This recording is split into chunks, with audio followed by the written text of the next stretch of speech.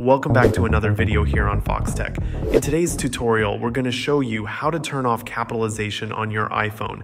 This is a handy trick if you prefer to control your own capitalization rather than having your phone do it for you. By the end of this video, you'll know exactly how to disable this feature and type the way you want.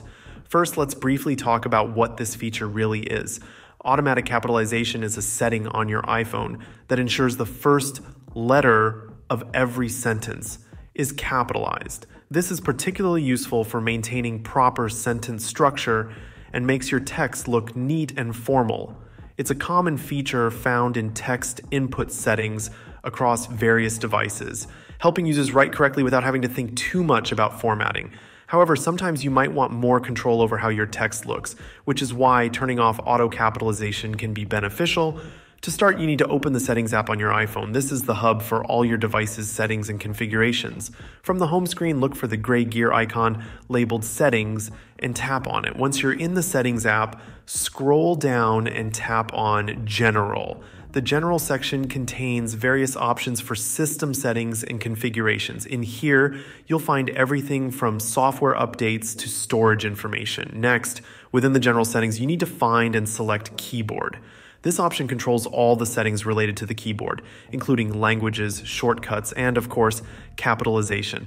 In the keyboard settings, you will see a list of different features and toggles. One of the first options you'll come across is auto capitalization. This is the setting responsible for automatically capitalizing the first letter of every new sentence you type. To turn off this feature, simply toggle off the switch next to auto capitalization. When the switch is off, it will no longer be highlighted in green. This means that the feature is now disabled. With auto capitalization turned off, the first letter of a new sentence will not automatically be capitalized. You'll have to manually capitalize letters if needed. This gives you more freedom to type exactly how you want, without any automatic adjustments from your iPhone. And that's it. You've now successfully turned off auto capitalization on your iPhone.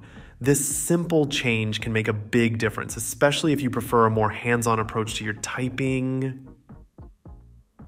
Thank you for watching this tutorial on Foxtecc. If you found this video helpful, please give it a thumbs up and consider subscribing to our channel for more tech tips and tricks. We appreciate your support and look forward to bringing you more valuable content. See you guys later.